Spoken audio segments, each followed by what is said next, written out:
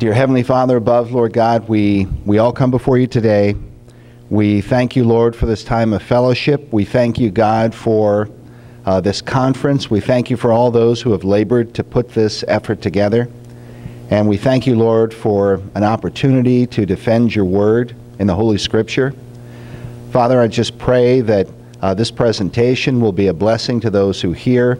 Please, Lord, help us to be strengthened in the faith in all things and to shine as your bright lights during our time upon the earth. We ask and pray it in Jesus' holy name. Amen. All right. So, for those who may not have been here yesterday, my name is Chris Pinto, and I have a ministry, a film ministry, called Adullam Films. The name Adullam comes from 1 Samuel chapter 22. It's the cave that David fled to in the Old Testament when he was being persecuted by King Saul. And there all of the outcasts of Israel, it is said, gathered around him. He became their leader. And then they formed an army and went out and fought against the enemies of ancient Israel. We've always believed that was a beautiful picture of the Lord Jesus Christ, who gathers the outcasts. And in our work, we fight the good fight of faith in defending the gospel and the Word of God through our work in film and video production. We also have a radio program called Noise of Thunder Radio, which you can find on our website at noiseofthunderradio.com. We also broadcast on the Worldview Weekend website. You can also find us on iTunes as well. But anyway, yesterday we've been talking about the defense of the traditional text of the Bible, which is called the received text, the textus receptus, the text received by all. The text that was gathered together, that was analyzed after the time of the Dark Age, what was called the Dark Age. And one of the points that I've tried to make in my work in terms of communicating what happened through the Great Reformation and understanding why the term Dark Age exists. That term, they've tried to change it in modern times. If you watch the History Channel and things like that, they'll say, oh, the Dark Age was a time when people were just ignorant and they didn't know things and all this other kind of stuff. They really cover up the real history. The term Dark Age was so called because that was the period where the light of God's Word in the Bible was forbidden. The Bible was literally called the Forbidden Book. In fact, one of my favorite paintings from that describes that whole era is a 19th century painting, and it shows an older man sitting at a table, and there's his young daughter, who's a young woman, and the two of them are turned around and they have kind of a startled look on their face, and they're sitting before a large open Bible. And it's as though someone has just knocked on the door, and they turn fearfully, as though they're afraid of who's there. And the painting is called The Forbidden Book, or The Forbidden Reading. It's a very famous painting, actually. But it signifies that time period, that you could not read the Bible. If you were caught with a Bible, you could be jailed, tortured, beaten, and put to death. The Inquisition outlawed the Bible. The Inquisition outlawed the Ten Commandments. The Inquisition outlawed the preaching of the gospel. And part of what I've tried to communicate to modern Christians, because for years I would talk to Christians, and whenever they would talk about the role of Christianity in government, they would say something like, well, you know, Christian government produced the Dark Age, and that's when people got burned at the stake. And I would say to them, Christian government produced the Dark Age? Really? You mean it was Christian governments that outlawed the Bible? Christian government said you can't read the Word of God? Christian government said you can't preach the Ten Commandments and teach it to your kids? Now, yesterday I shared the story that you find in Fox's Book of Martyrs, the story of Mistress Smith. Mistress Smith was a woman. She was interrogated by the Inquisition. They brought her in. They asked her a series of questions. She got through the questions, and when she got through the questioning, they gave her leave to go. And then the constable took her by the arm, and he heard a rattling in her sleeve. And so he opened her sleeve, and he pulled out these small wooden tablets that contain the Ten Commandments and the Lord's Prayer and the Apostles' Creed. And so she was immediately charged with a crime, taken back in, they sentenced her, and she was burnt at the stake and put to death. That's why she was put to death.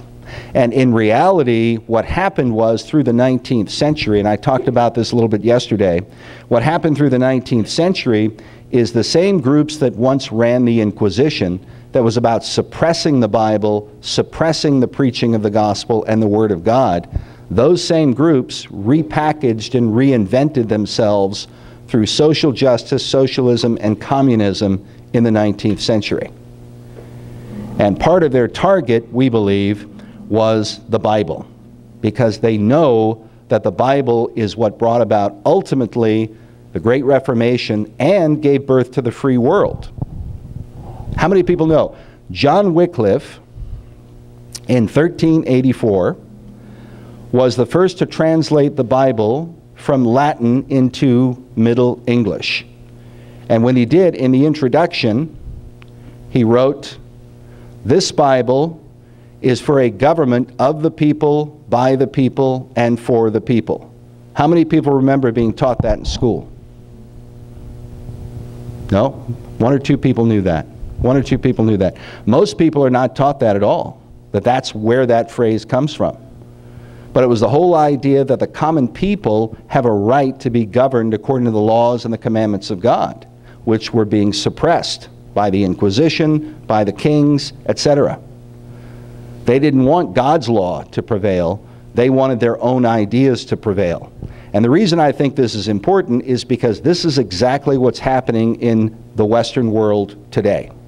It's why they're suppressing the Bible. They want to take the Ten Commandments down, and they want to replace it with other ideas of right and wrong.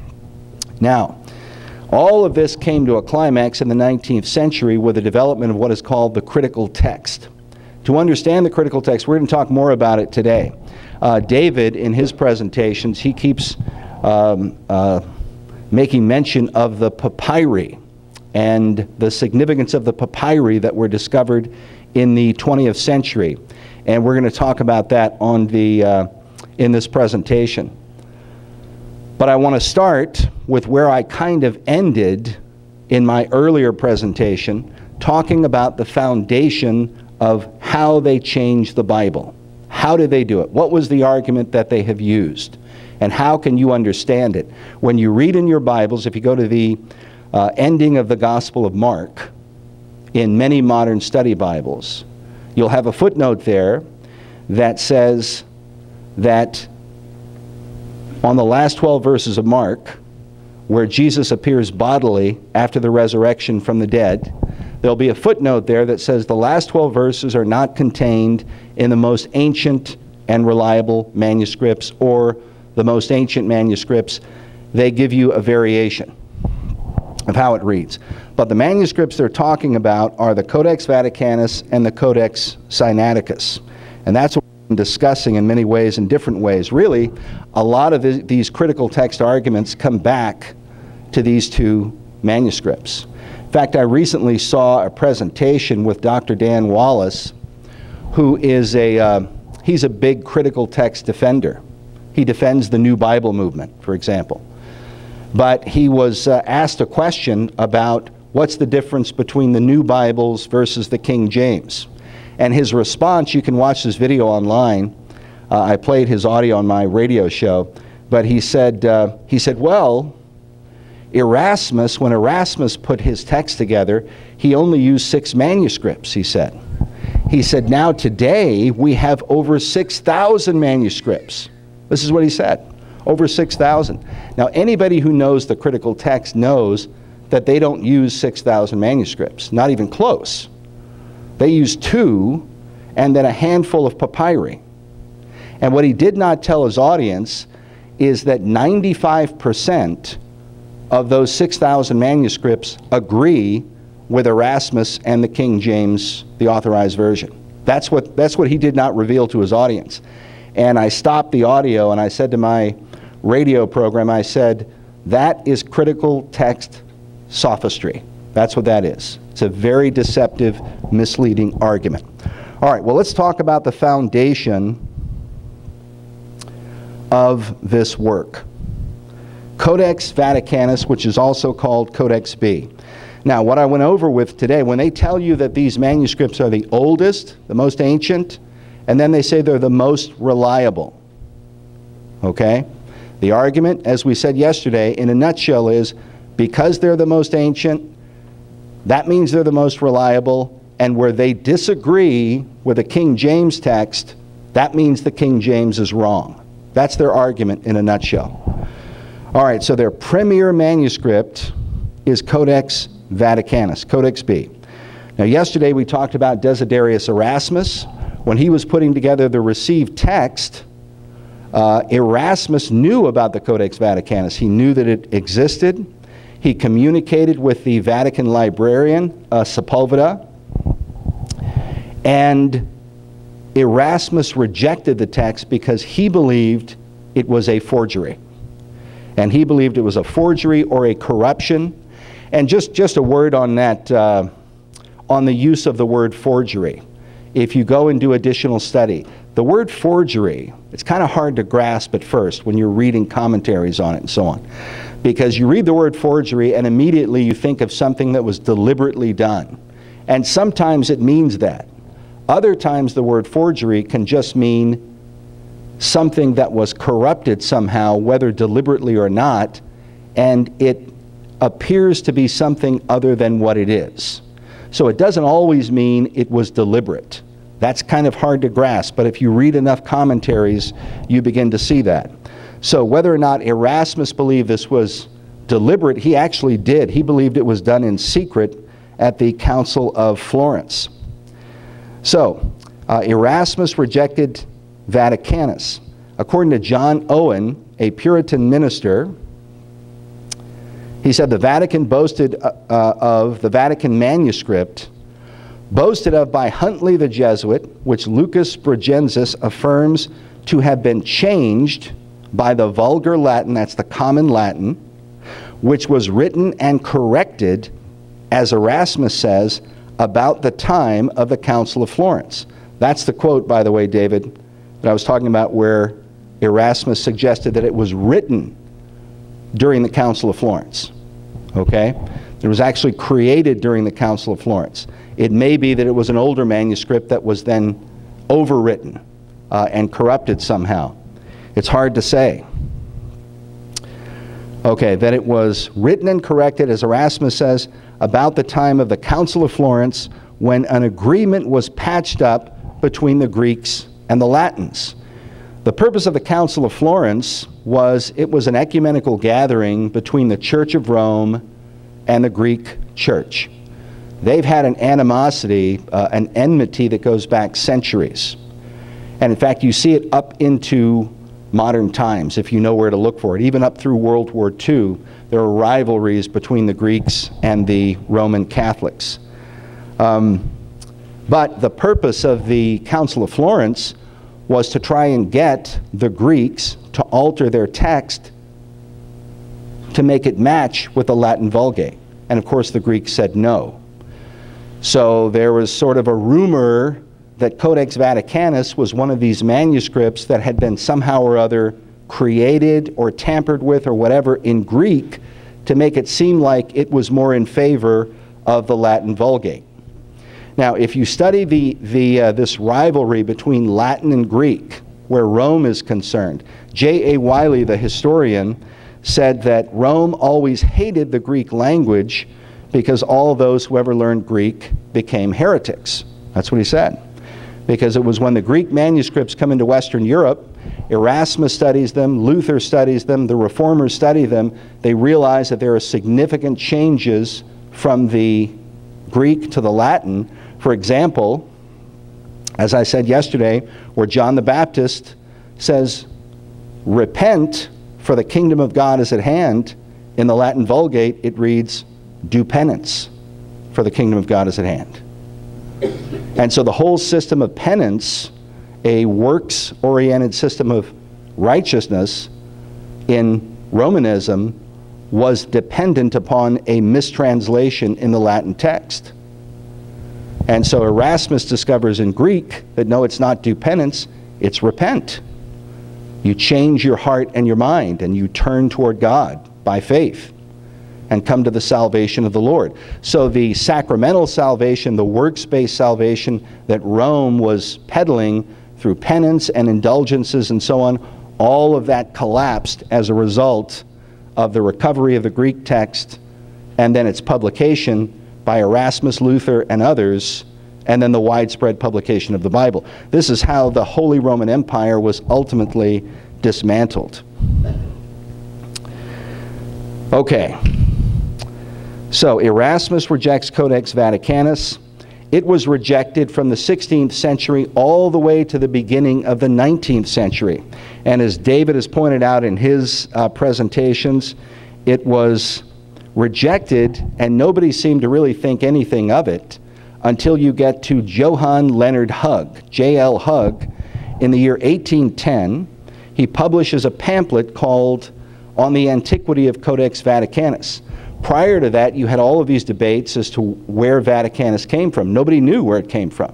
It has no history whatsoever until the year 1475 AD. Now, this is very, very important because they say that the manuscript dates back to 350 AD or thereabout, but it has no history prior to 1475, and they have no way of proving where it comes from. Okay, so J.L. Hug, who was a Roman Catholic scholar and critic, he's the first to say that it comes from the 4th century.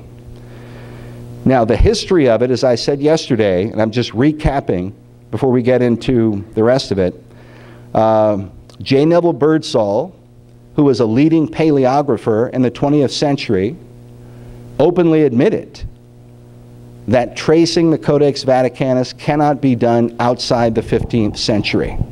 And he said, in short, we cannot be certain of the exact date nor the place of origin of Codex Vaticanus, nor in spite of scholarly efforts can its history before the 15th century be traced. It has no history before the 15th century.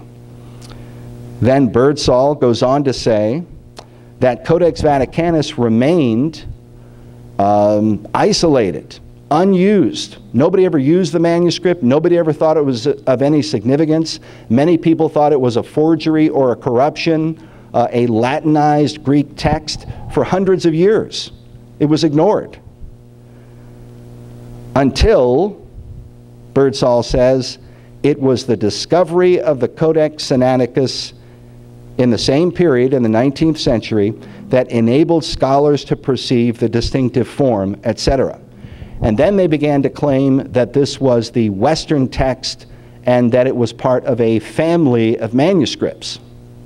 Now, the reason this is significant is the way to understand the discovery of Codex Sinaiticus. If any of you has ever been on a motorcycle before, like a big Harley, and you have a big motorcycle, and it's a big, heavy bike, and it leans to one side or another, and if you're not careful, the bike can tip all the way over and fall to the ground, right? Because they're pretty heavy. But you have a kickstand, and you put the kickstand down, and that stabilizes the bike, and now it'll stand up. That's the relationship between Codex Vaticanus and Codex Sinaiticus. Codex Vaticanus on its own, that's their big manuscript, that's the one that they wanted to promote. But by itself, it can't be defended because it had strange, oddball readings in it for which there was no confirmation from any other manuscript on the planet. In fact, most every other Greek manuscript that was known disagreed with Codex Vaticanus in many places. And the biggest disagreement was the last 12 verses of Mark, the ending of Mark's Gospel, where in Codex Vaticanus they have a blank spot and those verses are not there. Well, there was no other manuscript in Greek that had that characteristic, all the way up until the 1850s. Then, with the discovery of Codex Sinaiticus, first in 1844, then in 1859. Now they have a second manuscript that has these strange, unique readings in it. The most startling of which is the omission of the last 12 verses of Mark. Okay? And so now you have a co-witness. And see, what they do in textual criticism is if you have a strange manuscript that has these strange readings to them and nobody's ever seen them before, nobody knows where they come from or what they are, they say, well, it's an anomaly, we don't know, they just put it aside. And it has no authority. But if they find another manuscript, now they say, well, we've identified a so-called manuscript family. And so that supposedly gives it weight and authority. Now, I personally believe, and I'm going to show you as we go forward, that the manuscript family argument, and especially once we talk about the papyri, is a bogus argument. It's a completely ridiculous argument that makes no sense whatsoever. All right, but the Codex Sinaiticus is discovered in 1844, then in 1859. Within less than a year, we have a Greek paleographer named Constantine Simonides. He comes forward, and he claims that he was the true author of the manuscript. That Codex Sinaiticus is not an ancient manuscript at all, but it was a manuscript that he created in the year 1840. And it was intended to be a gift to the Tsar of Russia. And he tells the story of how he delivered it to St. Catherine's Monastery, and all the details that happened, and that Tischendorf stumbled upon it, and he wrongly identified it as an ancient text when, in reality, it was created in 1840. Okay? And David's done a lot of research into this. We cover this in my documentary film, Tares Among the Wheat. There's a lot of details to it. And the story of Simonides is very, very interesting. It's a fascinating history because the textual critics have covered it up. And they typically don't tell students in Bible colleges about this whole episode. But Simonides spent 4 years arguing in the newspapers and privately that he was the real author of Codex Sinaiticus. He went to his grave arguing that he was the one who created the text. He debated with newspapers and with scholars and so on in London for several years, and then he finally just said to them, I have told you the truth, my conscience is clear, I can stand before God on the day of judgment, I've let you know what this manuscript is, it's up to you if you want to believe it, and then he left.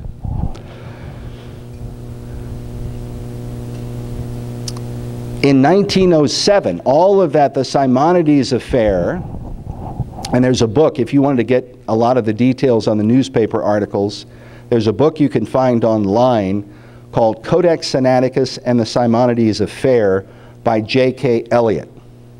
And it literally, the reason I like the book, and I had recommended it to David years ago, he and I talk about it, but the reason I like the book is because the book is really, it's just 95% of the book is the newspaper articles from the 1860s when all of this went on.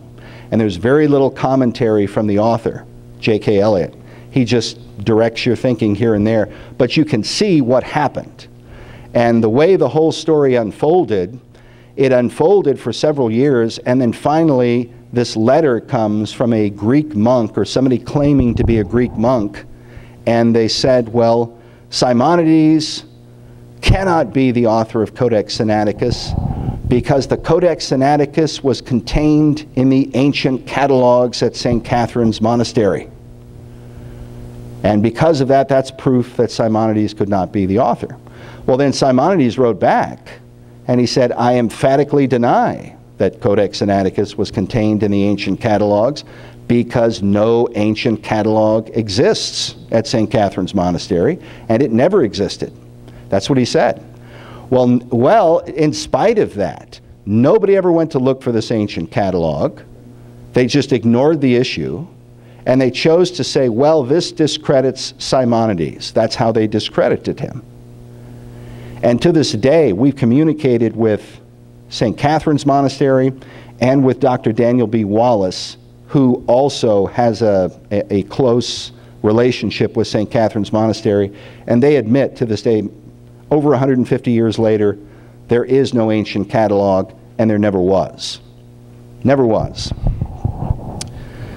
James Farrar, in 1907, James Farrar was a British barrister, a lawyer. And barristers, if you study barristers, barristers are not only attorneys at law, but they also investigate the history of law. So they're researchers, they're historians, and they're lawyers. And Farrar had an opportunity to go and interview J.E. Hodgkin. Hodgkin was a close friend of Simonides, and he saw all of these events unfold. And so Farrar examined it from a legal perspective, like a lawyer would in a court of law examining evidence. And here's what he said. He had a lot to say about it, but I'll just give you this quote. He said, "On the side of Simonides is his unlimited skill in calligraphy, the very audacity of such a claim, if entirely baseless, the remarkable presence in the Codex of a portion of the Shepherd of Hermas, which Simonides was the first scholar ever to have seen in Greek. The fact that no visitor to the monastery at Mount Sinai before 1844 had ever seen or heard of such a work as belonging to the monks." That's another remarkable detail. Nobody had any record of this manuscript prior to 1844. Nope, there was no record that it existed. Farrar says, "The question, therefore, pending the acquisition of further evidence, must remain among the interesting but unsolved mysteries of literature." That's what he calls it. Whether or not Codex Sinaiticus, the manuscript that props up the Codex Vaticanus, whether or not it's a genuine manuscript, is called an unsolved mystery of literature. Now, the remarkable thing to me is in our Bible colleges, the students in our Bible colleges, the people who are training the next generation of pastors, teachers, as church leaders, are not being given access to this information. Even though James Farrar's book, Literary Forgeries, is called in critical text circles a classic work by guys like Dr. Bruce Metzger, referred to it as Farrar's classic work, Literary Forgeries. But nowhere are they being told that there are those who believe Codex Sinaiticus could very well be a 19th century manuscript. But they claim that Sinaiticus dates back to the 4th century, to about 350, 353, 354, whatever. They have all of these fictional histories that they've created based on speculation and imagination. Histories that they have absolutely no way of proving. And part of what I've tried to point out in my documentary series, especially part 3, Bridge to Babylon, is to wake up the Christian community to this, and to at least say, I mean, you know, what I would say to Bible colleges is, okay, you know, if you want to keep promoting Vaticanus and Sinaiticus.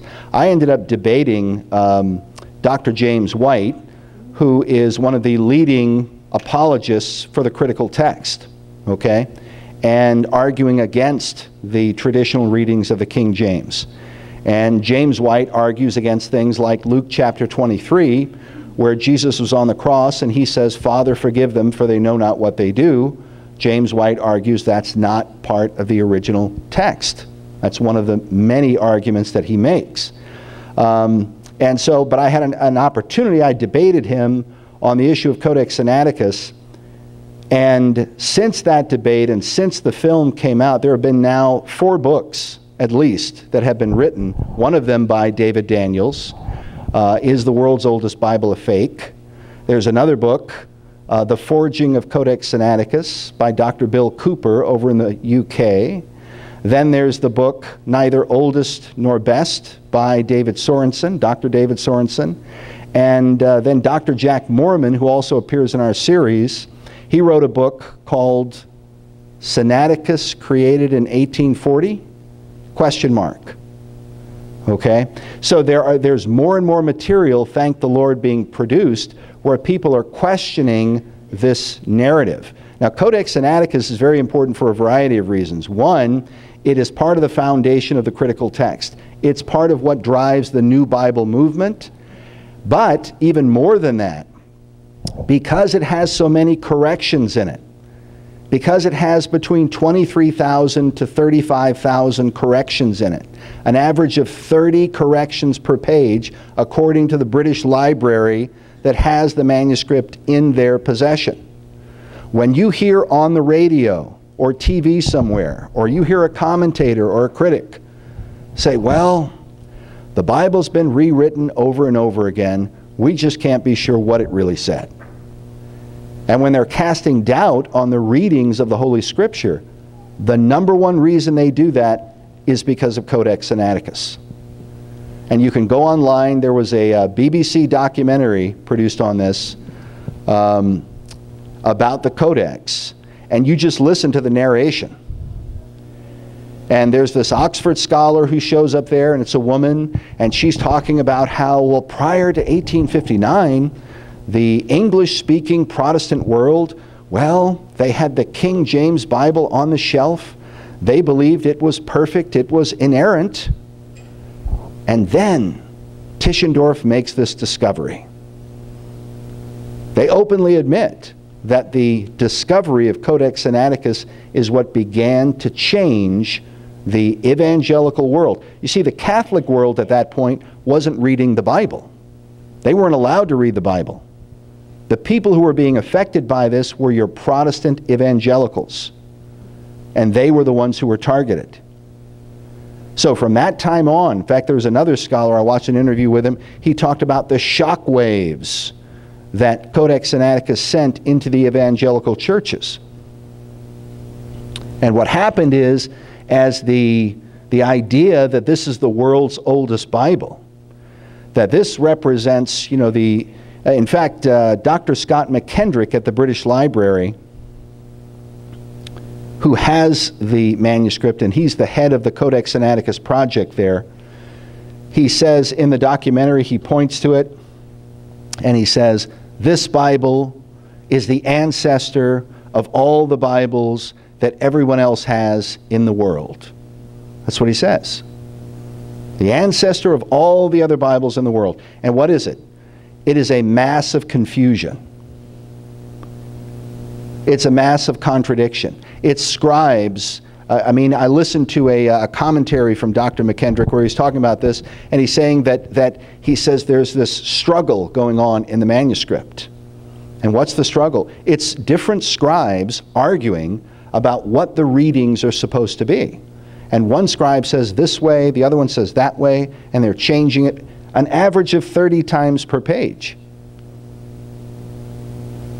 And so this is the weapon that they use in the academic world to argue that you can't really believe the Bible is the inspired, inerrant Word of God.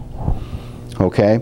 But that's why I say it's this story of Simonides and the analysis by James Farrar and others, because there were other scholars who were not necessarily sold on the idea that Sinaiticus was a genuine ancient manuscript. They had a lot of questions about it. All right. So, let's do a break. Let's review quickly the critical text breakdown. The problem with the critical text. One, their foundation, which is Codex Vaticanus, which I'm going to explain to you more here in just a minute. I'm going to give you a great quote. But there's no historic evidence by their own admission, by the admission of these scholars and academics, to support Codex Vaticanus prior to 1475 AD. No historic proof. No historic proof to support the existence of Codex Sinaiticus prior to 1844 AD. Right there, the entire argument for the critical text collapses. It falls to pieces. And then no historic evidence to support the Westcott and Hort theory of 1881. Just to review very quickly what their theory was that because Vaticanus and Sinaiticus were the oldest, the most ancient, any other manuscripts that disagree with them must be wrong. So then how did all these other manuscripts develop these longer readings? How is it that other manuscripts have the last 12 verses of Mark? How is it that most of the manuscripts have the story of the woman taken in adultery, John chapter 8? How is it that they have Luke 23, where Jesus says, Father, forgive them, for they know not what they do? How did those verses all get in there? And why are they in 95% of the manuscripts quoted by most of your ancient early church fathers? The vast overwhelming majority of Christian materials throughout history contain and support these verses. How did that happen? According to Westcott and Hort, it was because church leaders got together and they added these verses between 250 and 350 AD. That was their theory in a nutshell. But of course, as Dr. Scrivener and others stated, there's absolutely no historic proof that any such thing ever happened. It was entirely invented out of their imagination. But what was at the root of this theory? What inspired the theory to say, well, somebody must have come along and made all these changes? What was the foundation? Well, Dean John Bergen tells us what the foundation was.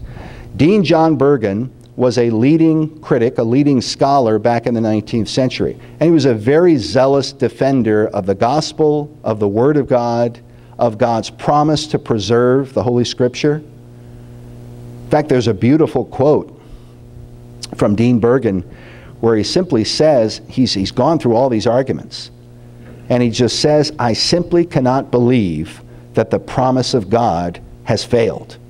He just refuses to believe it. Refuses to believe it. And of course, all the evidence is that God's promise has not failed. God promised he would preserve his word, and he has. But these critics have shown up and they've created all of these distractions. But Bergen examined the Westcott and Hort theory. He said it was about 150 pages long. He examines this theory. Once he gets to the end of it, he realizes what this is all based on. And here's what he said. He says, quote, thus then at last, at the end of exactly 150 weary pages, the secret comes out.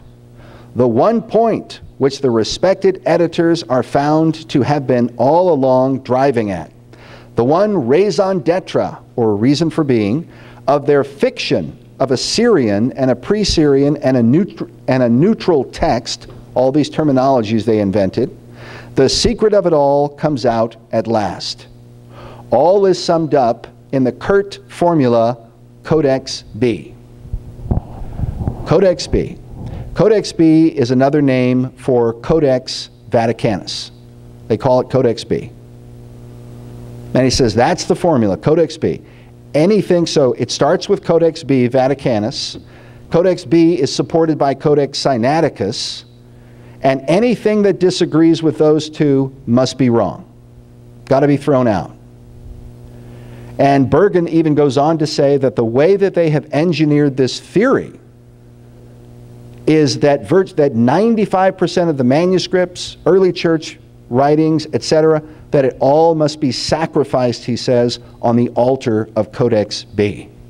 That's almost like a human sacrifice or something, or some ritual that they're going through, Westcott and Hort, where they're going to destroy most all of church history so they can justify this completely absurd theory that they've come up with.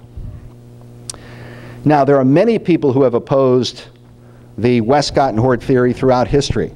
Now, one of my favorites to point to is the great, great Protestant minister in Northern Ireland, Dr. Ian Paisley. He is one of my favorites. Dr. Paisley passed away a few years ago. I quote him all the time on my radio program. I play audio from him. Dr. Paisley was a very zealous defender of the King James and the traditional text of Scripture.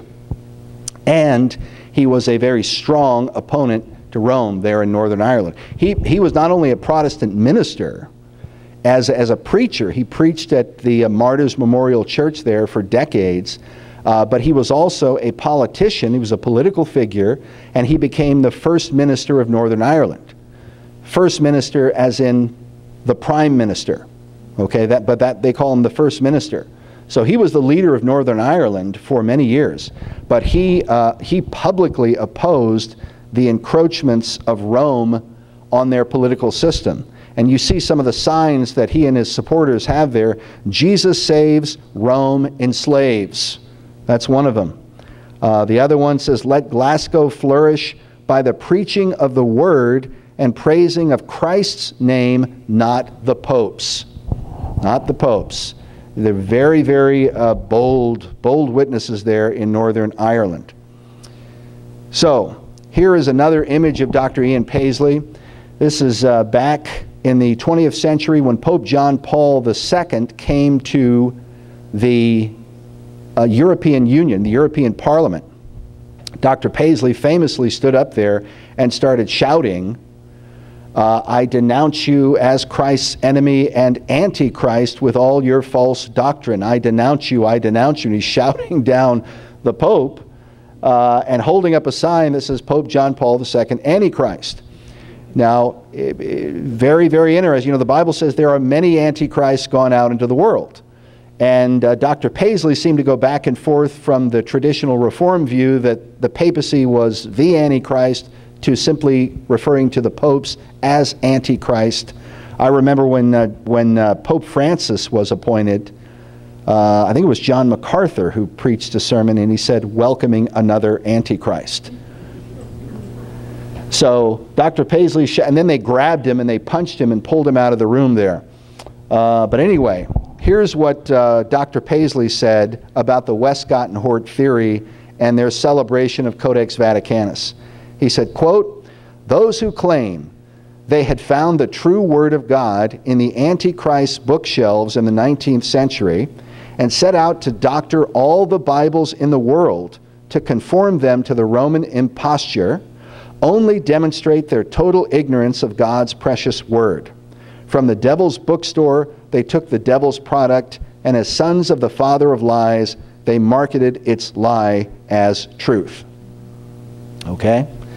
So, yeah, yeah, don't candy coat it, you know, just come right out with it. But notice what he says here. He understood the theory. They claim they found the true Word of God in the Pope's library, right? And then they set out to get all the Bibles in the world to conform basically to Codex Vaticanus. That's essentially what they did. That's the Westcott and Hort theory in a nutshell. Dr. Paisley went on to say, he said, no Bible believer should be deceived by the parading of great names in the field of biblical scholarship, when these very men are but the parrots of the rationalists of another century. The case they present is not their own, but a modern presentation of an ancient heresy. That's another very important point. When you're listening to these, to pastors or teachers or whatever, most of the arguments that they're making, when they're making these critical arguments, they did not originate those arguments, and those arguments typically came from unbelieving scholars, people who never believed the Bible is the Word of God. I mean, Westcott and Hort, you read their writings, it's very clear they did not believe in biblical inerrancy, but they even went so far as to put a Unitarian on their committee. A guy who did not believe the gospel, did not believe Jesus Christ is the Son of God, did not believe the Bible is the Word of God. And there was a great outcry when this happened back in the 19th century. Now, here's another powerful quote from Dr. Paisley. He says, the Bible is not the production of man, but the product of God. It is the Word of God. It was not delivered unto the scholars, Greek, Hebrew, or otherwise, but to the saints. The faith which was once delivered to the saints. Jude 3. And I've always thought that was a very powerful point. Remember when I first read that quote? It just, it arrests you. really defines the issue. We have all these unbelieving scholars that are handling the text of Scripture, telling us what the true readings should be. But the faith was not delivered to scholars and academics. The faith was delivered unto the saints. Dr. Paisley said, the attempt to bamboozle the ordinary saints of God with irrelevant controversy must be demonstrated. Most of these arguments they make, if you listen to them and once you break them down and see what they're arguing about, that's what they are, irrelevant controversy. They're stirring up problems where problems really don't exist. He says, the ploy to take from the saints their divinely appointed role of custody of the book and place it in the hands of scholars must be exposed for what it is, a device of the devil himself. All right, here's another quote from the 19th century, just to show you that there have been men from the very beginning, from as soon as Westcott and Hort did their work. Dean John Bergen was probably the most prominent of them, but there were many others who opposed what they had done. One of them was William Garden Blakey. And he said, quote, what we contend for is not the printed text of the 16th century, but the text received by the whole of Christendom. The passages that we're talking about, brothers and sisters, and the issues that we're talking about, these are not one church's version of the Bible versus another. This is the Bible. This is what everybody thought the Bible was all the way until you get to 1881. In fact, I remember hearing an interview with Dr. Dan Wallace, and they were talking about the last 12 verses of Mark, that whole issue. Last 12 verses of Mark. And Dr. Wallace was being interviewed by John Ankerberg, I think it was. And John Ankerberg is a conservative teacher. He's a conservative teacher. I would agree with much of what Dr. Ankerberg says. But here he is with Dr. Daniel B. Wallace, who's also presented as a conservative. And Dr. Wallace says, they're talking about the last 12 verses of Mark, and Dr. Wallace says words to the effect of, well, we've known for about 150 years that the last 12 verses of Mark are not genuine or part of the original text. That we've known that for about 150 years. Now think about what that does to the faith of people who are young in the faith, to people who are trying to continue in the faith, people who are trusting the Bible, when they hear that, well, the church, believers have only known for 150 years? You mean for 1900 years, Christians believed these verses were true, and in fact, they were fabrication? And then that pertains to John chapter 8 as well, and that pertains to all these other passages as well. What does that do? That does what I call, it puts the perpetual question mark on the Bible. You now have to wonder, well, what other passages do we currently believe are genuine that they're going to come and tell us are not genuine a month from now, 6 months, a year, 2 years, etc. It creates perpetual uncertainty. And yesterday, for those who were here for the presentations then, I talked about how Dan Wallace, Dr. Dan Wallace, and the Jesuit Superior General both openly proclaim that scholars do not know what the exact words of Jesus really were. That we just don't know. We don't have any way of knowing. Because they rely upon manuscripts that are a mass of contradiction and continual changes. All right, here's a quote from George Sales Bishop. George Sales Bishop, he was another late 19th, early 20th century scholar. He said that the Revised New Testament is the most unreliable text perhaps ever printed. And he wrote a long work, a long book you can find online, where he just went over the whole thing, and he denounced the work and the theory of Westcott and Hort. Robert L. Dabney, also called R.L. Dabney, he exposed the fact. He said, the grand foundation of the whole is a bundle of conjectures. The whole thing is just well, if this is true, then maybe that, and perhaps this, etc. They're just conjectures, they're theories. They have no way of proving what they are asserting.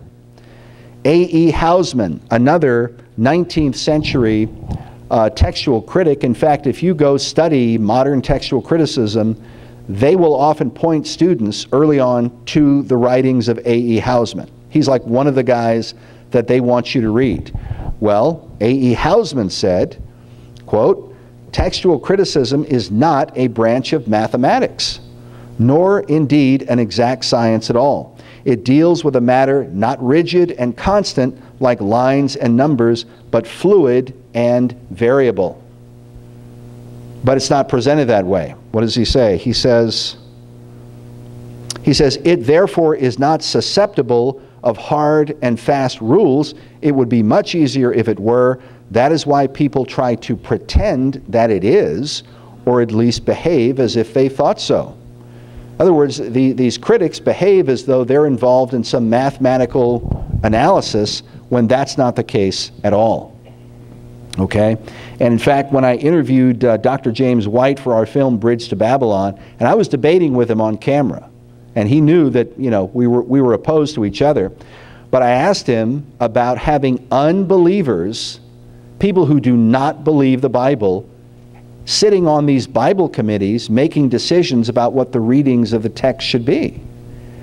And he said to me, literally, he said, "Well, are you saying that you have to have a Christian worldview in order to be a textual critic?" He said, "Well, that's like saying that you have to have a Christian worldview in order to be a heart surgeon." That was a comparison that he made. And because he's thinking, again, the argument that he's making is that, well, being a heart surgeon is just about technical knowledge about science and, you know, biology and how the human body works, and that's it. And yeah, because he's thinking it's some kind of mathematical analysis that they're doing when they come up with these arguments. That's the position that many of them have, and it's why many of those who are professing Christians, and they even profess to be conservative Christians, it's why they're drawn in and they end up believing these theories, because they don't realize the theories are speculative, they're not mathematical. All right, so what do they rely upon? Well, as David has been talking about, and what I've touched on, what they rely upon is paleography. Paleography. Paleography, which is handwriting analysis and the analysis of the text. It is, there's a book by a guy named Dirk Jonkind. It's called Scribal Habits of Codex Sinaiticus. And that title, okay, all right. That title reveals much. What they do is they study the habits of scribes from one century to another. How did they write out their Greek characters? How did they lay out their columns and so on? What kind of papyrus or vellum did they use? Papyrus is pre-4th century, made from plants. Your vellum is animal skin, and that's normalized after the 4th century. So that's one of the ways that they determine. If something's written on vellum, it's very likely after the 4th century.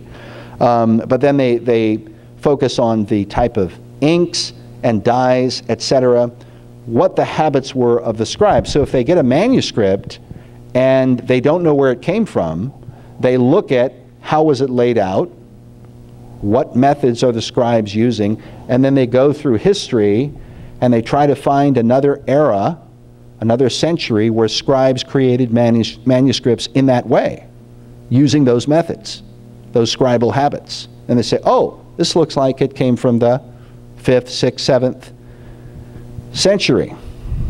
That's that's paleography. That's all it is. And of course the objections to that are, well, what happens if a scribe in the 10th century creates a manuscript and he's using scribal habits from 500 years earlier? He's using methods from earlier centuries. You see what I'm saying? And then if you discover that 500 years later, you could have a completely wrong view of where the manuscript came from. Anyway, so that brings us to paleography. Here is an article by Dr. James Westfall Thompson, the former president of the American Historical Association. And he wrote an article called The Age of Mabillon and Montfalcon. The Age of Mabillon and Montfalcon. Okay? And he describes these two Roman Catholic Benedictine monks, Jean Mabillon and Bernard de Montfalcon, that Brother David has been talking about in his presentations. And these were the two men who created paleography. Jean Mabillon created Latin paleography, and Bernard de Montfalcon created Greek paleography. But why did they create it? Well, Dr. Thompson tells us. Now, it's important to remember that these two monks, they were part of an order of monks called the Marist order, and they were dedicated to the Counter-Reformation. They were dedicated to overturning the great Protestant Reformation. So Dr. Thompson says this. He says, quote, "Modern critical and interpretive historiography had its inception during the Reformation and Counter-Reformation. Lutheranism and Calvinism were attacks on the historical foundation of the Roman Church. Historical criticism became a Protestant weapon, and documents were used as missiles." Probably the #1 example was the donation of Constantine. The donation of Constantine, that was a forged document that claimed that Constantine the Great had given most, if not all, the countries of Western Europe to the Pope. That was exposed as a forgery during the time of Luther, and Martin Luther seized on that, and he said, "Now I know that the Pope is truly the Antichrist." That's what he said. And there was this huge uproar, and this was one of the things, one of the events that led to so many countries in Europe turning away from the papacy. And it was because one of their documents had been exposed as a forgery. And then they started going after other things. And Rome even admits, there's a book called Vicars of Christ by Peter de Rosa, who's a former Catholic priest. And he wrote this book and revealed that the Vatican used to have a whole school of forgers inside the Vatican that would create one forgery after another. Okay, so Protestants were exposing this. So Dr. Thompson says the Roman Church was slow to take alarm over the Protestant appeal to history. It vainly endeavored to confine the dispute to questions of theology. Finally, however, the historical attack became so effective that Rome was compelled to fight history with history, to combat fire with fire. Since the Reformation was an appeal to history, the Counter-Reformation was forced to use the same instrument with incalculable importance to the development of critical historical scholarship. Now, critical historical scholarship could also be called higher critical scholarship or higher criticism, because that's what it is. And these are our two priests here, Mabillon on the left and Bernard de Montfalcon on the right. Now, I've got just a few minutes left, don't I, brother? Okay, all right, he's giving me another 5. Give me 5, okay. All right, let me see if I can get through this. All right, Jean Mabillon and de Montfalcon. Now, these guys literally invented paleography. So what they're doing is they're inventing a system where they're saying, we must now take control of how documents are going to be understood and interpreted throughout history in these two major languages, both Latin and Greek. We must be the ones to decide what methods will determine what is genuine, what is not genuine, what is a forgery, what's a corruption, what should be seen as an acceptable manuscript or codex or document or whatever it is. Both of these men were studied by Constantine von Tischendorf, who's the leading scholar of the 19th century. He's the guy who discovered Codex Sinaiticus. He's the guy who was working with the Pope, with Cardinal Mai, who had Codex Vaticanus, and he studied the work of Jean Mabillon, and he also obtained a work by the famous Benedictine monk Bernard de Montfalcon, which in 1708 virtually created the study of Greek and Byzantine paleography.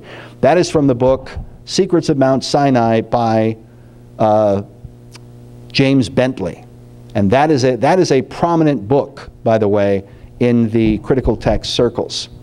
Okay, now all of this takes us into, so you have Rome designing the system of interpretation to say this one is older and this one is better. So when they tell you that these manuscripts, Vaticanus and Sinaiticus, that these are the most ancient and better and reliable manuscripts, that is based on a system that was designed specifically by Rome to point things in that direction. And as we saw earlier, what's the grand conclusion of the more than 6,000 manuscripts that we have out there that are a record of the Bible? What is the grand conclusion of the Westcott and Hort theory, according to Dean John Bergen? He says, it all comes down to Codex B, Codex Vaticanus. What a coincidence. What a coincidence. All right, how much time have I got? Well, I've got more. I'm going to have to show this in the next, well, I'll never be able to get through all of this. Okay, all right, I'm going to point to two more things and then close with a scripture. Okay, one, I've been wanting to say this now throughout this whole conference that we're having, because I think this is very important. And I say this to encourage people who are defenders of the traditional text, defenders of the King James, okay? In America, and I think probably in Canada as well, we are winning the fight. We are winning the fight through the internet and through independent media. And shortly after, I went through really a nightmare experience for 6 months prior to my debate with James White, because his supporters completely tried to discredit and to denounce me, as David could tell you, for months before we had the debate, because they were very angry because of what I was saying about Codex Sinaiticus. They started a website. They created what we think was a fictional character to write articles against me, all this other kind of stuff. There was a huge uproar on the internet in the States, so much so that it got a lot of attention. Well, shortly after I got through all of that, and I have to admit I was somewhat discouraged, but then I saw this article. I saw this article in Christianity Today, and it said the most popular and fastest growing Bible translation isn't what you think it is. And then they go on in the article to reveal that the most popular and fastest growing Bible translation is the King James Bible. That you have more people reading the King James Bible, and this was in 2013, than any other Bible translation. And then if you go and you read the other articles about why that is, it's because of all these articles on the internet, all the work that's being done by the saints to defend the Word of God, that when people want to turn to a real Bible and they want answers as to why all these Bibles have different readings, they go online, they're able to do their research, and they turn to the King James. Praise the Lord. Now here's another statistic that I found shortly before the conference, and this shows, there at the top, that's the people who are reading the King James, up at the top. Okay? And then the NIV is second. Okay, the KJV has like 31%, the NIV has 1.3%, or 13%, yeah, there it is, 13%, and then it goes down from there.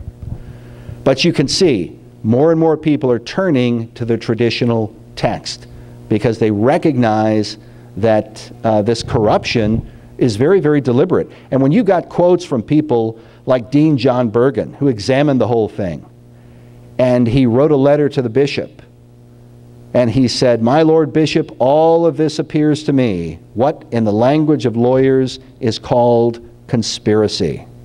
I mean, he literally said, these men have conspired to undermine the Word of God. That's what he said. Or he said that's what it appears to him. So I want to close with this. Isaiah chapter 40, one of my favorite scriptures. The voice said, "Cry." And he said, "What shall I cry? All flesh is grass, and all the goodliness thereof is as the flower of the field. The grass withereth, the flower fadeth, but the word of our God shall stand forever." Praise the Lord. Thank you for listening. God bless you guys.